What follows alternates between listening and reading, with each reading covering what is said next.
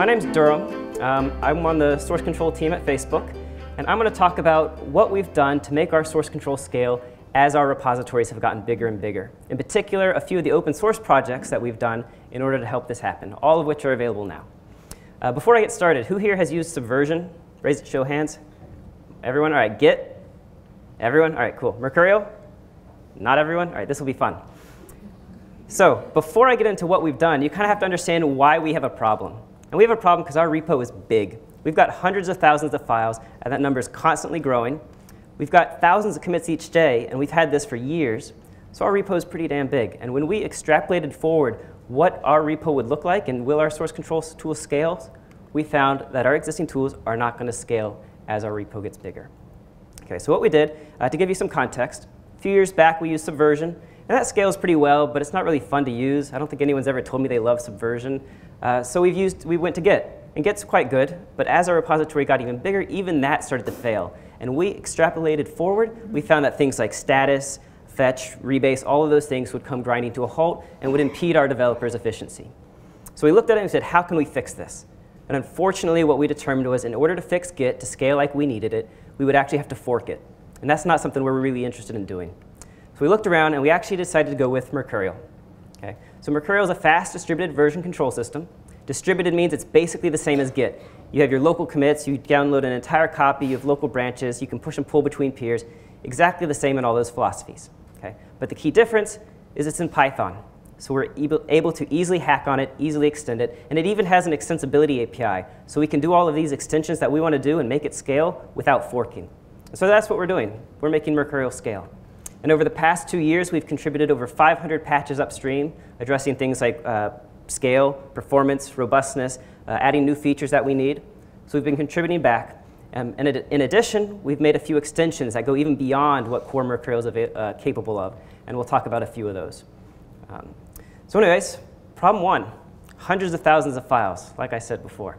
This is a problem because when you have that many files, checking them is expensive. You do something like HG status, which tells you which files you've changed in your repository, and it has to go through every single one and say, did you change, did you change, did you change? And that actually takes a while. The other issue, which is probably relevant to you guys, is builds can take a while. When you do an incremental build, it has to look at all those files and determine which files have changed, which build steps do I need to run, or which projects do I need to build. And on a hot file cache, this can take several seconds. And as our repository gets bigger, it'll be more than several seconds. And on a cold file cache, this can take minutes, especially if your machine just rebooted and is doing a lot of stuff. So this is a problem. This is slowing down our developers. So what we thought is, instead of checking every file, why don't we just monitor it as it goes? And that way, when we have the question, the answer is immediately available. And so that's what we did. We built a project called Watchman. It's available on GitHub. It's a cross-platform file monitoring solution. Okay, so what it does is it watches a directory tree and watches for all the changes that your users or your automation makes to files in that directory tree, and it answers the question, which files have changed? And more importantly, it does it quickly, usually in milliseconds. Okay? So no matter how many files you have an answer and you have it quickly. Okay? Now, some of you may be familiar with existing file monitoring solutions. Linux has iNotify, Mac has FS Events. They are a pain in the butt to use. If any of you have tried, you know what I'm talking about. They're complex, they're not user-friendly, and they have a lot of race conditions that you have to be aware of as the developer. So what we did is we solved most of that for you. We've made Watchman robust and easy to use. We actually do use the operating system's underlying file monitoring stuff, like iNotify and FS Events, but we provide a simple interface so that it's easy for you to use, and we hide all of the complexity and race conditions. And more importantly, because this is a really hard problem to solve, if you've tried, we've extensively tested it. So for instance, when we first developed this, we rolled it out for several months to all of our developers. And every time they did an HG status or an ARC build or anything like that, we looked at what does it think the result is, and what does Watchman think the result is? Like what's actually on disk, what does Watchman think is on disk? When we compared it, and when we found discrepancies, we fixed it. And we did this for several months. And now we've had Watchman rolled out for even more months on production servers, and it's been working great. So to give you an idea of how simple it is to use, this is the actual code you'd have to use it. All you have to do is tell Watchman, watch that directory, and it begins watching it and keeping track of changes. When you want to know what's changed, you say Watchman since the directory you're interested in, and then a token. The token is just a string you choose. It lets Watchman know who you are, so that the next time you ask, it can show you only the new things that have changed. So in this first example, it just returns JSON, very easy to parse for your tooling. It says files, none. It's an array. It's empty, nothing has changed. So I go and touch file bar, and then I ask again, what has changed? And now you see the file array has one file in it called bar. It also returns things like the size, the mtime, the mode, all the information you'd normally get from the disk, Watchman provides without hitting the disk and does it very quickly. In addition to telling you what files have changed recently, you can add subscriptions for events. So if a user changes like a CSS file, we can add a trigger that whenever a CSS file changes within that directory tree, we could run minify on that CSS file. And this can be extrapolated even further for any sort of background builds you want to do or background static analysis. So this is very powerful. And as we've had Watchman out there, more and more teams at Facebook have started to utilize this functionality. It's very powerful. So where do we use it? Most of our incremental builds at Facebook use this. They don't look at the file system, they ask Watchman what has changed, and they get an answer quickly. In addition, we use it for many of our background builds. We use it for identifying which build steps we need to do, which projects need to be built. We do it for static analysis. We even background index the source code as the user's changing it, all based on these events. Okay? And we use it in source control. Okay? So we have integrated it with Mercurial.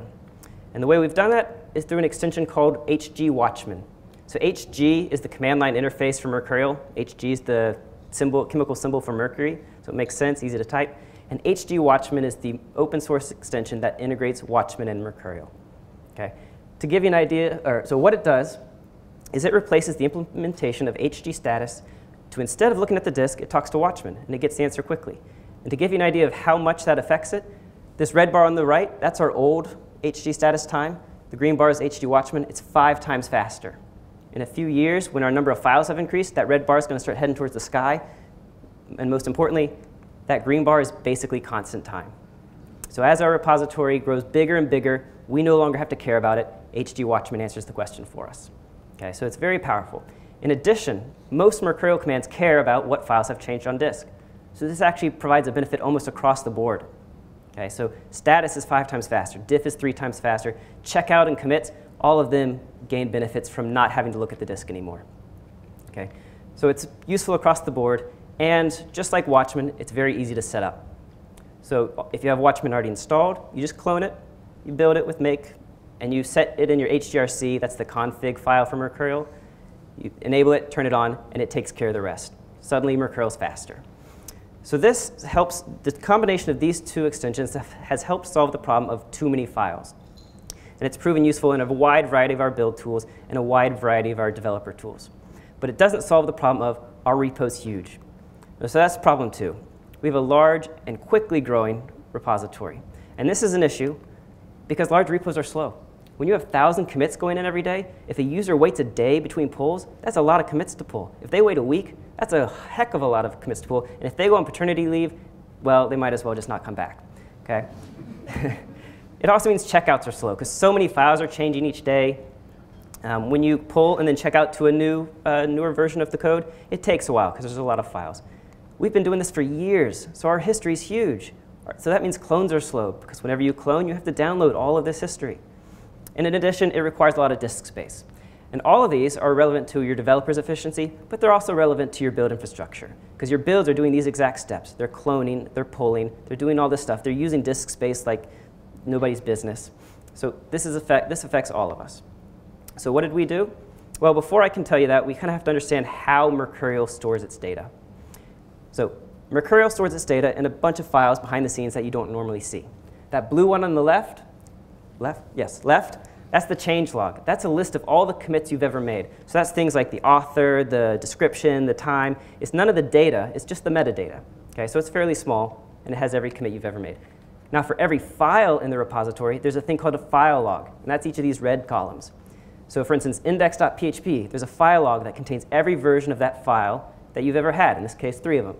And every file has one of these. Okay? And when you clone, you have to download every bit of that to the client, and that takes a while. So what we thought is most users, they don't care about the history. They don't need the stuff that happened in 2008. They barely need the stuff that happened a month ago. So we're just not going to download all that.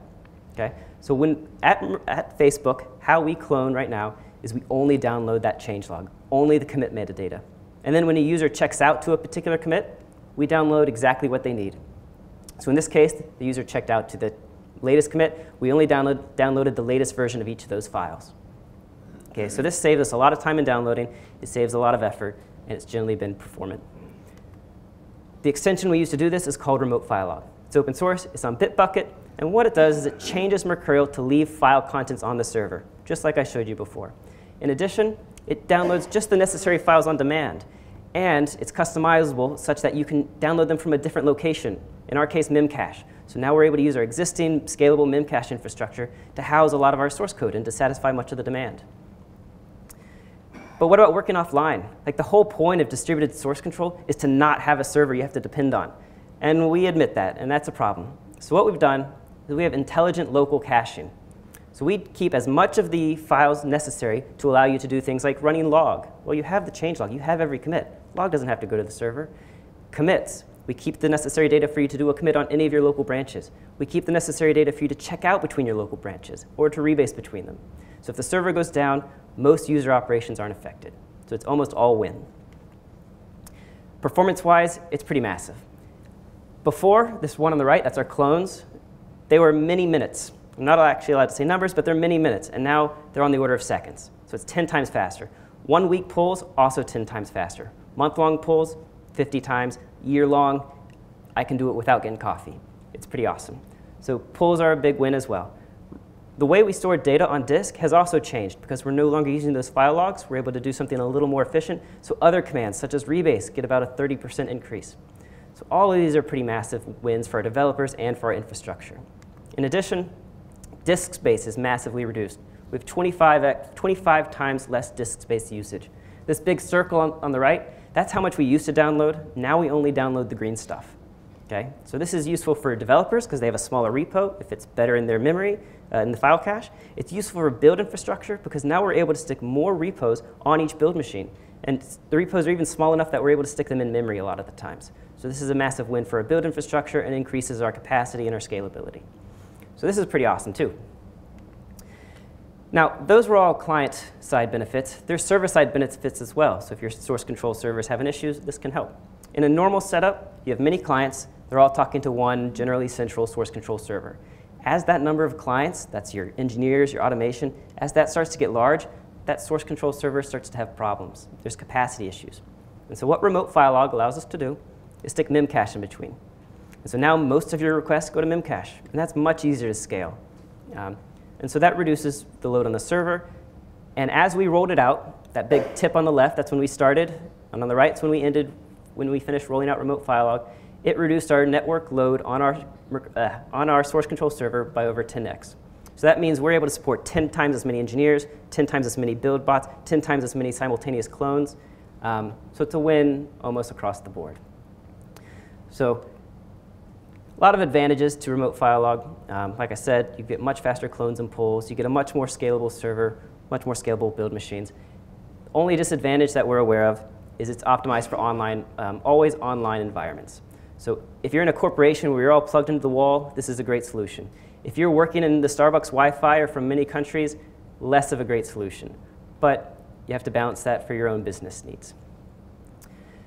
So all three of these projects are open source and available. We have them in production on Linux servers. Watchman in particular is cross-platform and works on a bunch of platforms. HG Watchman and remotefilelog, we have them on Linux right now, but eventually they will be on OS X. And if you have a distributed source control system right now and you have problems or foresee having problems, we encourage you to take a look at them. So I have time for questions, and also afterwards we'll be able to stick around and answer anything you might have. The question he asks is, what are the cache and validation strategies? Because the source control on our server is write-only, we don't need to invalidate. The version of that file will never change, because the key we use is key to the commit that had that file in it. So we don't have to invalidate cache, which is one nice thing. So the question is, when you first clone a repo, you have no file data. So how do you browse the repo? Well, the first thing you do after a clone, and the first thing Mercurial does, is it checks out the top commit, the master commit. And that act of checking out says, all right, this commit says it needs these files. I'm going to go download those now. And so immediately it downloads from Memcache, and you can browse at your heart's content. And the thing to notice here is most developers don't notice that we did anything. The source control acts like they would expect it to. All the commands continue to work. So the question is, do we get to lose the Subversion backend after everyone's moved over? Yes, that's the goal. Why did we not just split our repository up? Why reinvent source control? And there's really a few reasons.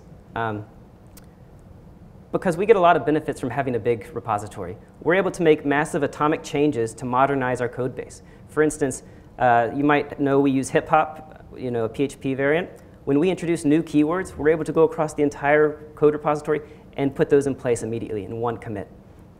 Things like when if an API changes, a developer is able to change the API and change all the uses of it immediately in one commit. And we find that this is actually quite important for our ability to move fast and keep things going. So the question was, it sounded like the only reason we moved to Mercurial was the programming language. That's not actually the case. The data structures within Mercurial and within Git are very different. Git is like very strongly about this blob store and everything's a hash and everything's an object pointing to another object. Mercurial has slightly better data structures that allow us to use certain abstractions. So for instance, that file log and change log difference, those are completely different data structures with particular APIs, and we're now able to replace the underlying implementations more easily than we could with Git, because it's Python, because they have the extensibility points. So the question was, working with rebase in Mercurial is complex. Do we have any plans to smooth that out? I would like open source Mercurial to be more open for the rebase flow, and they support it, and we use it, and actually I think it's quite smooth. The big complication for people using Mercurial is the fact that it's not on by default, and that they don't want to turn it on by default. I don't think that's going to change much, but we've not actually had problems with the rebase flow. We've found it to be fairly smooth. And if you want to talk afterwards, we can figure out why we have the perception difference. Thanks.